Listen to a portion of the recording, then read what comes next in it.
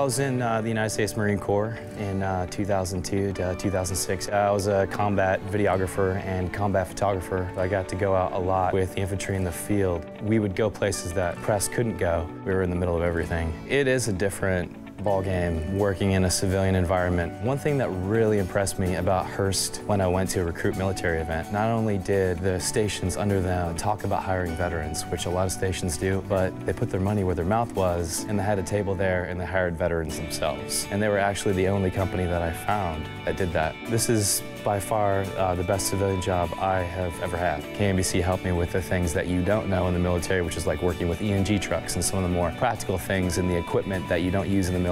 For the veterans out there who want to work in media, this is a great place to be, because not only do you want to work for somebody and apply the skills and the work ethic that you have in the military, but Hearst Television wants that sort of thing. If you've got the skills, this is a great place to be.